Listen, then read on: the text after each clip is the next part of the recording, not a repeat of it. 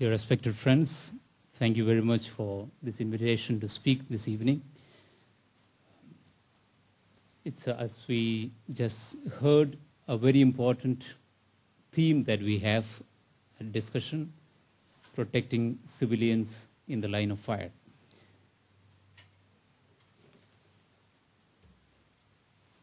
Looking at it from the Catholic religious point of view, we begin looking at the scriptures where God tells us of man as regards his fellow man, I shall demand account for human life. Again, we read in Exodus, you shall not kill. And Jesus says, affirming Exodus, you shall not kill, the words from the 10 words, the Decalogue, he goes further and says that even anger that leads to killing your fellow man is immoral. And then God tells us also in Exodus, do not cause the death of the innocent or the upright. So with such clear statements in the scriptures, it's quite strange that we have a situation in the world today where civilians are facing such great difficulties. So many civilians are being killed. And in that context, I would like to congratulate INSS for organizing this program and especially looking at it from the theological and religious point of view. In our world today, which is afflicted by wars between states, between groups within states, because of terrorism, we have a situation with the UN recognizes where it says civilians constitute the vast majority of casualties in situations of armed conflict. We should not think of civilian suffering as a simple side effect of war, because in the war today, civilians are being directly made targets. On the one hand, on another side, we have also situations where civilians become a human shield for groups that are attacking another group, whether it be the state or non-state groups. When we speak of civilians in the line of fire, we must also understand that it includes especially suffering for women. And the many reports from the UN speak of systematic and widespread sexual violence reaching appalling levels of brutality. Other people who are involved particularly are children, people with disabilities, old people, and then connected to this we have the situation of refugees. And apart from refugees, very similar situation, internally displaced persons. Once again, the UN reports that the vast majority of internally displaced persons in the world today affected by armed conflicts are civilians. Then we have constraints on humanitarian access and even direct attacks on humanitarian personnel and the resources that are available. Another thing that we may not immediately notice is the effect of armed conflicts on poverty. The UN recognizes this when in its Millennium Declaration, which it saw the connection between poverty, peace, and development. And in the Millennium Declaration, it says we need to take care of civilians caught in the line of fire.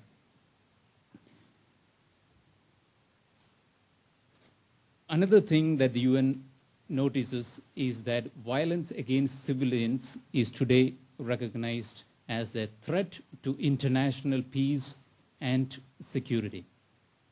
We know violence leads to further violence, and therefore it does not lead to any solution but further suffering for people, especially civilians in the modern style of warfare that we have.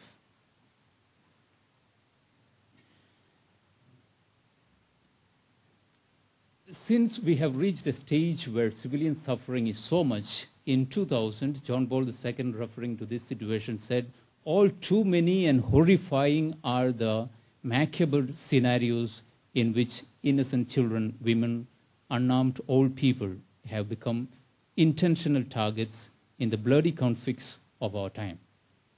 And he called for action. The moment has come to change direction decisively and with a great sense of responsibility.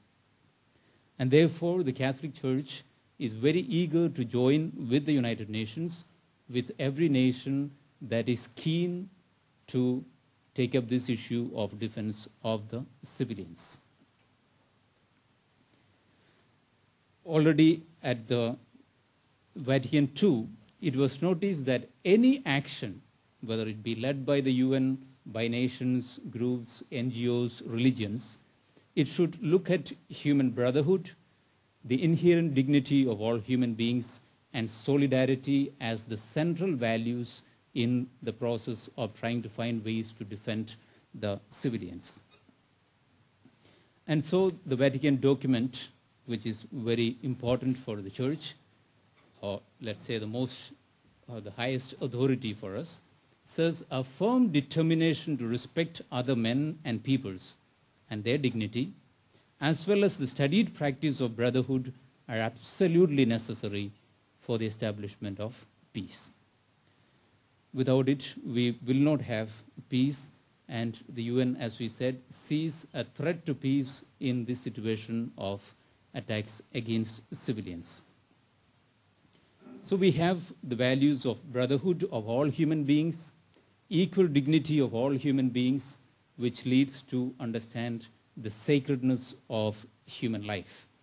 And that gives rise to what we started with, you shall not kill, the command that God has given us. Now, to understand further the Catholic perspective on placing civilians in the line of fire, we will look at three core beliefs, convictions that the Church has. The equal dignity of all human beings, and therefore the sacredness that follows from it. The right and duty to defend the life and common good from unjust aggressors. And the permanent validity of the moral law which forbids murder. We look at each of them. First, all human beings are equal in dignity and their life is sacred. The Universal Declaration of Human Rights, with which we are very familiar, says all human beings are born free and equal in dignity and rights. They are endowed with reason and conscience and should act towards one another in a spirit of brotherhood. Of course, theoreticians on the question of human rights have raised the question, where do we found this brotherhood? Where do we found this equal dignity? We have a statement, but there's not much explanation as to from where this brotherhood comes. But from the religious point of view, it's very clear. So we found this brotherhood in the creation in the image of God. We are told God created man in the image of himself. In the image of God, he created him, male and female, he created them. And the dignity of the human being is so much that the Psalms will tell us, yet you have made him little less than a god. You have crowned him with glory and beauty, made him Lord of the works of your hands, put all things under his feet. Then, in addition to creation in that image of God, Christians believe in the incarnation of God as a human being, which valorizes our human dignity. Further, it is Christ, according to Christian belief, who redeems with his own blood human beings, and therefore the value of the human being. And then we are all guided to a final end in eternity when we will be united with God. So, created in the image of God, redeemed by God, and destined to be united with God gives us our dignity. And therefore, what is referred to as CCC is the Catechism of the Catholic Church, which is a very definitive teaching. It says human life is sacred because from the beginning it involves the creative action of God. It remains forever in a special relationship with the Creator, who is their sole end. And therefore, God alone is the Lord of life, which is the title of the presentation that we are making today. The sacredness of life, therefore, for the Church implies prohibitions against any direct murder, anything that we do indirectly to bring about the death of another person, even refusing assistance to persons in danger of death, terrorism, kidnapping, hostage-taking, and even anger that reaches a point of deliberate desire to kill or seriously wound a neighbor. Now we come to the fact that given the situation of Cain and Abel, that the actual situation in the world, while we speak of the great dignity of life, is that there are people who are unjust and who are aggressors and who want to take the life of his brother.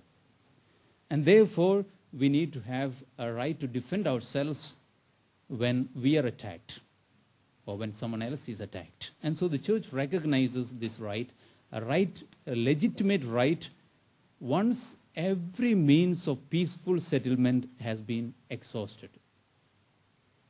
That condition is important, and that's why I put the warning that conditions do apply.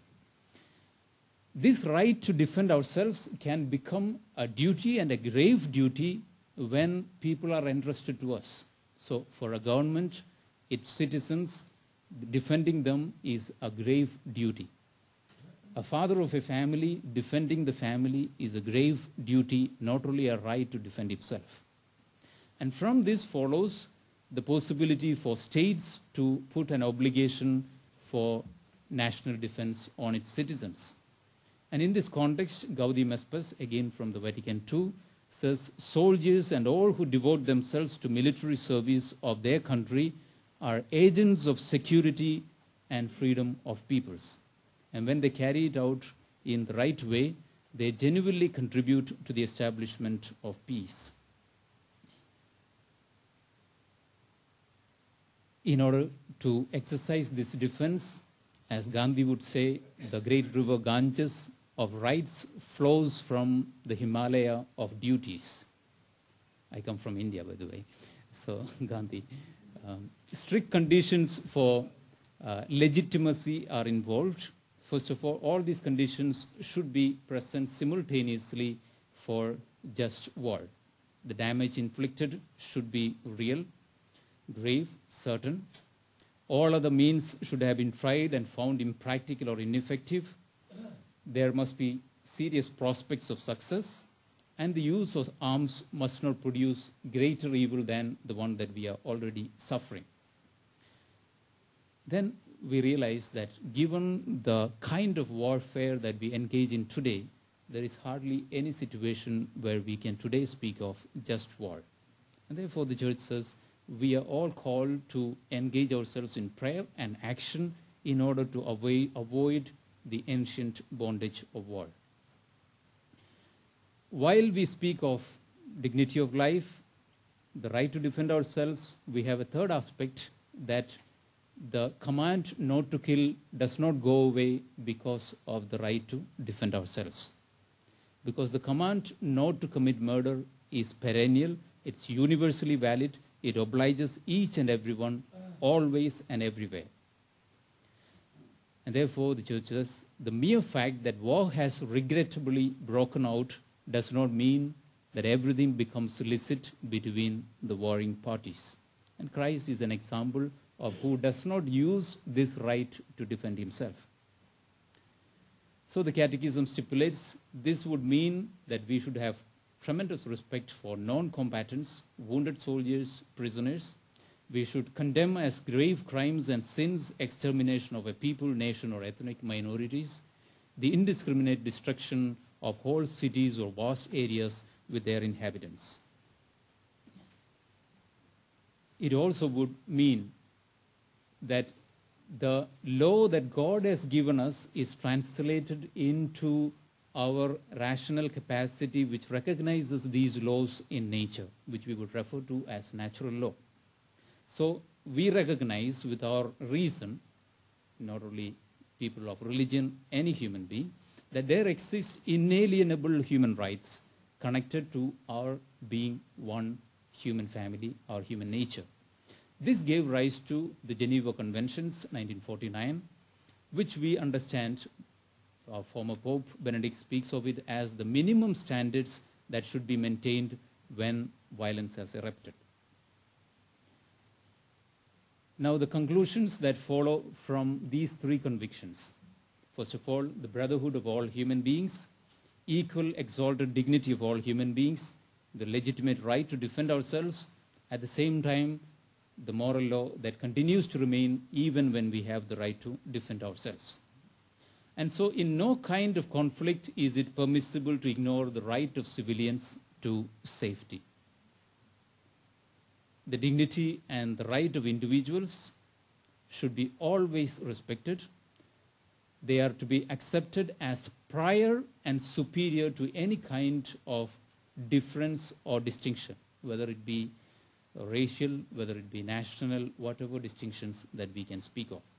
Human rights are universal and indivisible, and therefore they have no borders. And hence it becomes the duty of each one of us as human members of the human family, and particularly of the international society. Now, how does the Church contribute to the defense of civilians suffering from armed conflicts? First of all, it's a signatory to the Geneva Conventions, which the Church sees as the basis for the legal framework for the protection of civilians in armed conflict. And therefore, we will not define ourselves who is a civilian in a situation of conflict, but we will depend on the international law. We also recognize that the state is the one most responsible directly to defend its citizens, and the parties in a conflict are responsible for not causing suffering to the civilians. The Church itself highlights humanitarian access, special protection of women and children, disarmament, but also supports the things that the UN has seen as the important challenges in this context. We would like to look at the support and promotion given to international humanitarian law by the Church. International humanitarian law ought to be considered as one of the finest and most effective expressions of the intrinsic demands of the truth of peace. And Pope John Paul said, all conflict situations should be carried out in full respect for international law, guaranteed by an authority that is internationally recognized. Today we refer to it as the UNO. We, of course, then try to build a culture of peace, providing humanitarian service in which the Church is very much involved, trying to prevent violence rather than trying to solve issues, education to peace, and especially education to peace for young people, and overcoming fundamentalism and nihilism, maybe a point that we could stop on because of the special attention. I still have 2-3 minutes, right? Okay. Pope Benedict especially spoke about this fundamentalism and nihilism. Nihilism, according to him, does not believe or trust in objective laws of the dignity of the human being, of the great future that await the human being. And therefore, they have nothing to believe in, and that leads to terrorism, where nothing positive is hoped for, the suffering is seen, but it is taken as a no-return situation. The same thing, he says, can happen also with religion when it becomes fundamentalism. That we have a truth in sight which we want to tell the others about, but that is part of religion. But what happens when it becomes fundamentalism? We have a truth in sight, we impose it on the others. Then it becomes fundamentalism, changing from being simple, pure religion. And that also is a cause of a lot of problems in the world today. To conclude, sacredness of life naturally leads to a stand of non-violence for the Church. I'd like to use John Paul's words, violence is evil, violence is unacceptable as a solution to problems. Our problems are great. Violence is unworthy of man, it is a lie, for it goes against the truth of our faith, the truth of our humanity. It destroys what we claim to defend. I think this will be the crux of the discussions that will come. The pursuit of the common good of a single political community cannot be in conflict with the common good of humanity.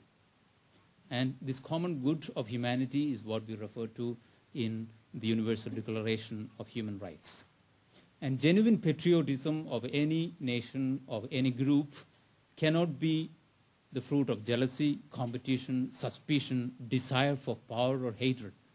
Genuine patriotism has to be the result of love of country, common desire for the good, fraternal trust, harmonious cooperation, respect and protection for all human rights, including and especially those of the weak and the small.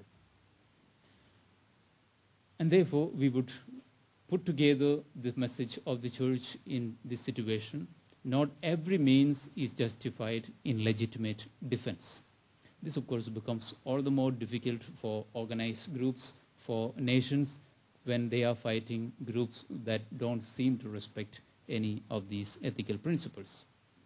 I'd like to draw our attention to another teaching from Gandhi.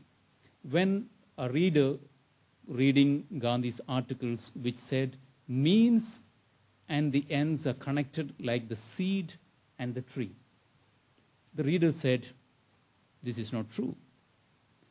Gandhi's response was this, and he gives this example. He said, you see a nice wristwatch on a man. You want to have it. You want to possess that. If you want to take it from him, you would have to fight him. Another way to get this watch is to buy it from him.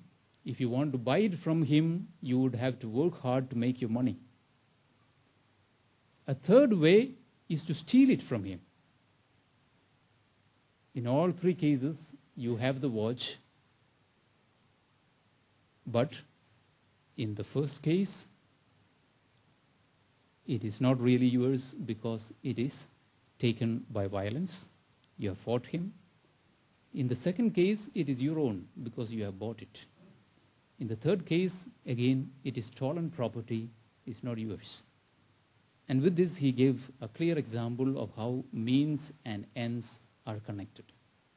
And therefore, while we hold the importance of the value of the high dignity of the human being, and hence that we need to recognize brotherhood, respect sanctity of life, defend human rights, promote the dignity of each human person, this translates as a clear stand in defense of the rights of the civilians who are caught in the line of fire. And this the Church exercises by respect for humanitarian law and a commitment to humanitarian aid. Thank you very much.